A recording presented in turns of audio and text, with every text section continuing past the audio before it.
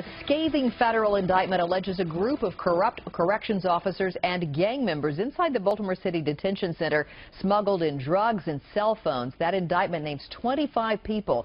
I-Team lead investigative reporter Jane Miller is live at the federal courthouse downtown. And Jane, the details of this story sound like something out of a movie.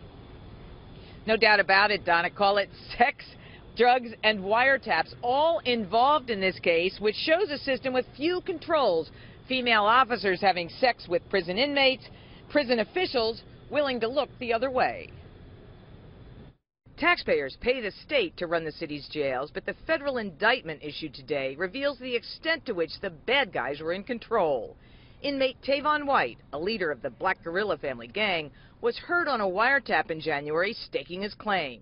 "This is my jail," he said. "I'm dead serious. I make every final call in this jail. Everything come to me. I am the law. My word is the law." White claims to make a nice profit, according to the indictment, selling smuggled drugs and phones. "My profit was $15,800 and something, or $16,800, $16,400, something. That ain't bad for a whole month."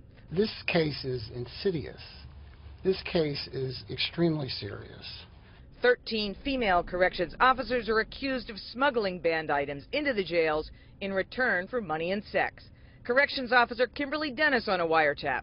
"There are some things I need to get done. My goal for this week is $2,000. I don't know where it's going to come from, but I'm going to make it happen." We need to be able to rely on people who are in law enforcement and associated with law enforcement to make sure that they're on our side and not the criminal side, and that's the most significant thing I think this case exposed.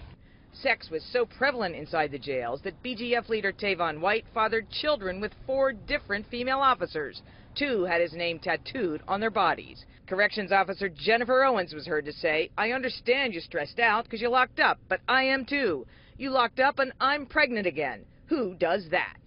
Officers could be fired for associating with inmates, but the women in this case are still employed.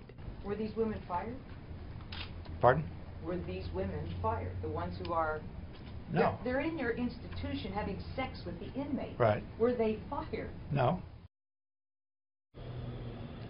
Public Safety Secretary Gary Maynard says he takes full responsibility for what this case has uncovered. He struggled today to spell out any significant changes that have taken place. He called the case an embarrassment. Reporting live tonight from the federal court, I'm Jane Miller, WBAL TV 11 News.